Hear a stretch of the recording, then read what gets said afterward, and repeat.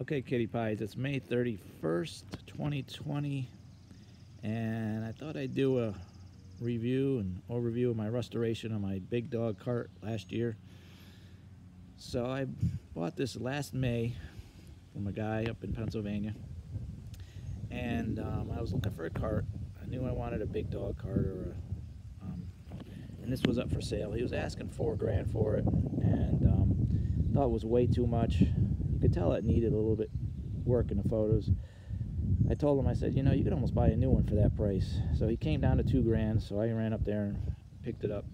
So just a couple cautionary things when you buy a cart. I'm going to go over what to look for when you buy a used cart, especially one of these big dog carts, and I'm going to go over how they're built, quality-wise, and what to look for when buying one, and how they work and the layout and everything. So I went up there, gave him $2,000 for it, but I made a couple mistakes. I was kind of excited. I signed the papers, went out, didn't check the water heater on it. The water heater, when I got home, didn't work. The burners didn't work that good. The grill worked good, and everything was just dirty and rusty underneath. And I really, it's wrapped in stainless, so it looks good. So basically, I said from there, I'm just really weird. I like everything clean, especially when it comes to my catering business. I wanted it to look really sharp. So I stripped everything down. Those are stainless panels on it. I took it all down to the frame. And if you notice, I took all the rust off the frame. And make sure when you're buying a cart, ask the owner if it's been garage kept. If it's not, you're going to have a lot of trouble. There's going to be rust everywhere on these things because those frames rust pretty easy. And so basically, I got it home, stripped it down, and started a restoration on it. Now, I'm going to go over the things I like about the big dog cart first, and then the things I don't like about it. So first, I like the removable hitch it has on it. And that's pretty decent quality. And also, it's an 1 7/8 ball on there. Make sure when you get this, especially if you're towing it with a truck, you get it with a larger drop than this, because if not, it's going to be tilted up in the air when you're towing it. Now, these trailers tow really good. You could do highway speeds, no problem. Even hundreds of miles you can go with it, wouldn't worry about it. The only problem towing with this thing is if you got 2 full tanks of propane in the back there, it's going to sway on you. So take the propane tanks out and it should correct that sway.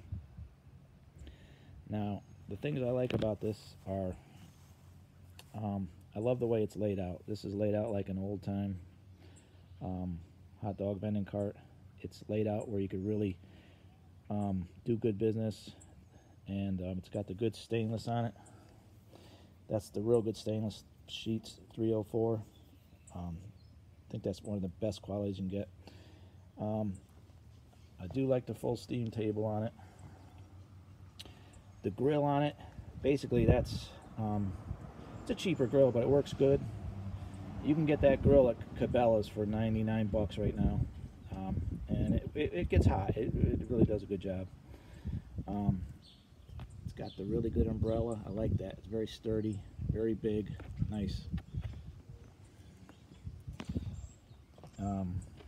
It's got, always get the 4 sinks if you can. Sinks are small, and they're just steam table pans made into sinks. It works. Now, it comes with a plastic faucet, which is kind of cheap. I upgraded to a Delta faucet with a tall faucet just because I could.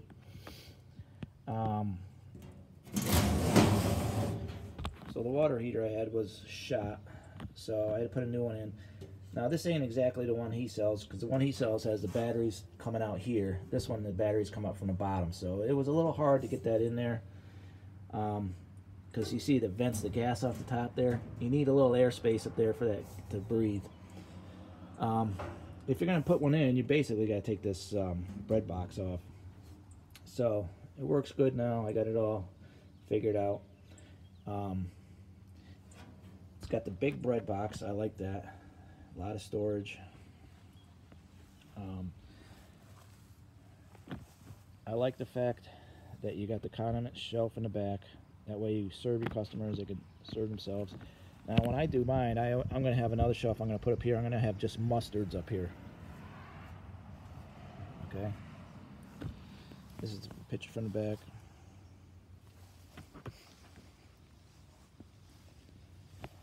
It's got, this Big Dog's got the bigger cooler in it. Pretty well. All it is a Coleman cooler basically. So it's laid out nice, a nice stainless. Floor plan on it's nice. But let me go over the things I don't like about it. Okay, well, even though those are Harbor Freight trailers or Northern Tool trailers, they're made in China, they're not bad. They're good quality for what they are. They're nice and lightweight. You can move them around by your hand. Now, what I don't like about the trailers is when they build them up underneath here.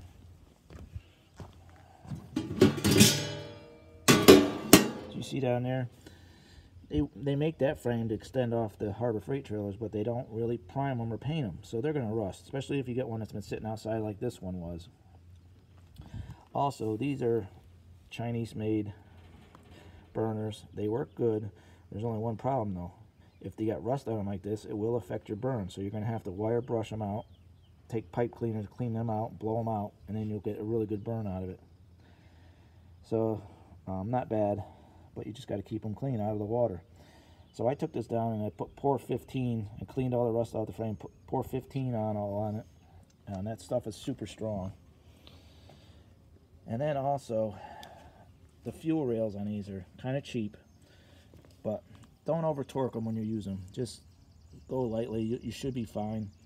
I wish they had an igniter system in here. You got to light it with a lighter, you got to bend over and look all the time.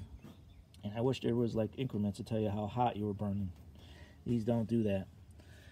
Also, that third wheel there, it's a good idea. It's kind of hard to get to. Rolls really good. But the tire on it that comes with them, they're pneumatic and they always blow out.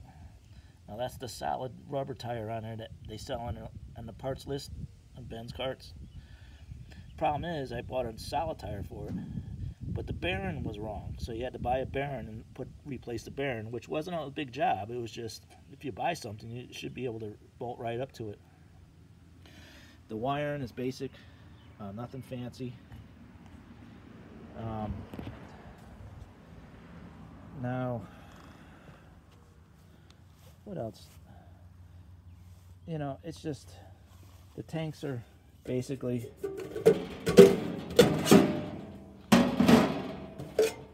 tanks are just basic plastic tanks. I wish they had put stainless on the inside, but that's galvanized on the inside there. That's another thing I'm really not a fan of. But other than that, it's not a bad cart. See, yeah, when they put the sinks in, they silicone them in. They did that. They silicone the cooler in too, which is not a good quality build. Should be able to, at least if you're going to do that, at least tape it off so it doesn't ooze out of the sides here.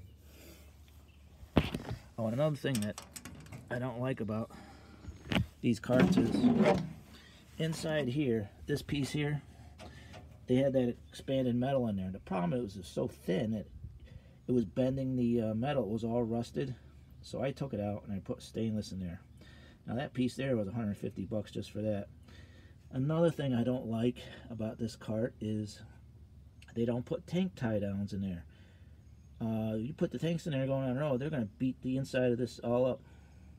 Another thing I wish they could do better is, this is the battery. The battery is super cheap. It's one of them little small batteries. And if you buy them from Ben, you're going to probably get a dead battery. I bought a brand new one from him. Came dead and never took a charge. So that was another thing I didn't like about it. Water pump is good. You can see in here, all this framework was rusted. I had to take it down. I put Pour 15 on there. I had to reinforce back here. I welded a couple more pieces to reinforce it. I had to re-weld a couple welds that I didn't like. And another thing I don't like about it is for an extra couple bucks, they could go with LED lights. They don't put LED lights on them. So, but other than that, it's not too shabby. Laid out nice. Now what I did is I took it down. I spent 8 hours just scrubbing the stainless panels. Now this is, I wrapped it in red chrome wrap. I got this off of eBay. You could do the whole cart for probably 60 to 80 bucks. Okay, I didn't wrap the top just for sanitation reasons. That's my logo there. I got that logo done. I got 2 of them done for right around 60 bucks. BarbecueLogos.com. He'll do these logos for you. That was what I wanted. He drew that up for me. Another thing I don't like about these carts is on the bread box here, there's no way of keeping these doors shut when you're towing. So when you're towing, you can open up and rattle, shake. So most people use bungee cords. Well, that's going to scratch your stainless or whatever you got here. So what I did, and I know a lot of people think this is hack, but it's really not. Drilled it out. I put a nutsert in there. Okay, see how it's held in there? There's a special tool you use for that. And then I just close it, and before I go towing, I just put that in there, snug it down, and it keeps it nice and tight and locked down on both sides. I wish they would put those in there. I don't know why they don't. I wish they put these on and tank tie downs. So I wrapped it in red chrome. These are just basic bicycle handle grips. I got these off of eBay. I think they were like $7. I wanted a red theme. And these are the fenders I took off. I work in a body shop, so I took them off, painted them up nice. You can see they shine really nice now. I undercoated them. I put the LED lights on. And up under this frame here, I painted it really good so if water gets in there. There you can see the tank tie downs I put in there. So, and another thing I wish, it's kind of hard to get in there with the tanks, but that's just part of the deal when you buy these. So, here's the ID tag for it. Another thing, on these carts here, the hardware that comes with them is not good hardware. These are stainless hardware I bought.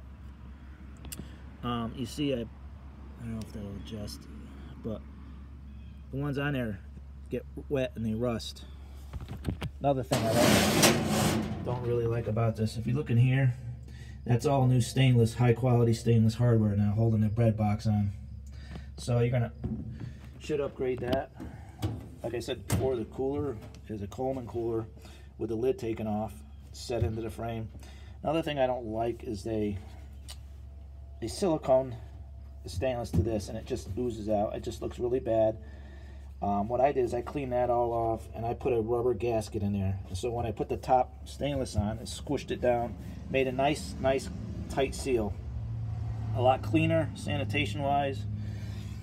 There's the tank tie downs there and there. Now also on this cart, I got this off of Amazon or eBay. This is the remote. I have LED light strips underneath, so at nighttime bending it looks like the cart will be hovering or glowing. You could change the light scheme, the colors, whatever you want. Really, that's a really nice job. It does a nice job at nighttime. As you can see there, I didn't replace that. You can see that's what all the hardware looked like when I got it home. That rust. I mean, come on, you could at least put stainless in there. The grill works really good. It gets nice and hot. It fires right up every time. Also, I put this side table on. I got this side table off of eBay. Now, something about stainless, there's different grades of stainless. This is the really good stainless that comes with the cart. This is the 304. This stainless here isn't as good. So you're gonna have to, you don't want to keep water on this for a real long time or it will rust. And a magnet does stick to this, so it's a lower grade. Also, this is the better hot dog sled. Now, don't get those taco holders, they're garbage. This was like $35. I got this from Top Dog Carts in Orlando, Florida. They sell those. Now there's the roll top. I got that off of eBay or Amazon. It was $60 or $65 shipped to my door. Really good price. So this is my setup here. This is how I vend. I like this setup here, like this. Now these flip tops I got from Top Dog Carts too. These are the better quality ones. They have the really nice hinges on them. They lay flat. They deburr the edges. Really good quality. So when I'm vending, I put my buns in here. How many people I see coming out? Keep them laid in there. I have a stainless cylinder I put in here. I put my chili in. And then I have my server for chili. I have a small, this is a bar stirrer for barroom drinks. I serve my chili with that, out of that, so it's not in the spillage pan. It makes cleanup a lot easier. I keep my buns in here. My chili will be over here. And I keep my cheese sauce in a plastic squirt bottle in the water here, so everything stays nice and warm and hot. And the buns will steam in here. I keep them up off the water, put them in here. They don't get too soggy. I was surprised. So I keep that closed. Open it up. Grab your bun, chili or cheese, and then very easy. You flip it up. Grab your dogs. You got 3 separate areas for 3 different dogs. There's your false bottoms you could use. Okay. This has got the really good umbrella. Very good quality. I like that. So overall, it's a pretty good trailer.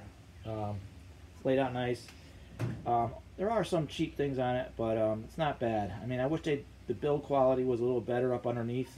And once again, I wish they would put latches on those bread box doors, tank tie downs, LED lights, the better third wheel there up underneath.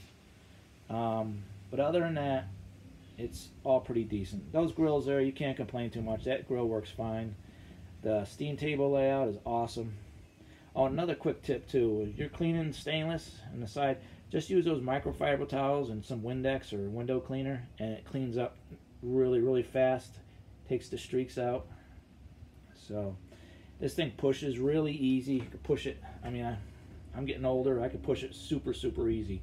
So, so that's the overview of the Big Dog Cart. You know, there's not going to be the best quality, but the outside stainless is awesome. I mean, you can't beat that. The layout is awesome. You really can sling a lot of dogs really fast with this cart. And eventually I'm going to put an area in the front there where I could have quick way to pull my buns out. So when I'm getting busy, I could just keep slinging without having to keep going back and forth to that bread box. So hopefully this helps. It is a good cart. There are some things on it I wish were better. The water heater isn't the greatest, but they're pretty cheap. I paid $80 for that water heater off eBay because the one that came with it didn't work with it. So if they go, it's 80 bucks. The ones on Ben Carts, I think he's asking too much for them, but that's me. Now that side table there, I had that made, modified for myself. Took me about 3 months to figure out how I was going to do that. And also I had to weld in a special reinforcement on that frame for that table just to make it extra strong when you're doing that. So once again, you got to think before you start restoring these things or taking them apart. But it really wasn't that bad. I replaced it all with aluminum rivets. So hopefully that holds up very well. Very pleased with this cart. Tow's good, looks good, especially in that red wrap. Okay, kitty pies. Hopefully this helps.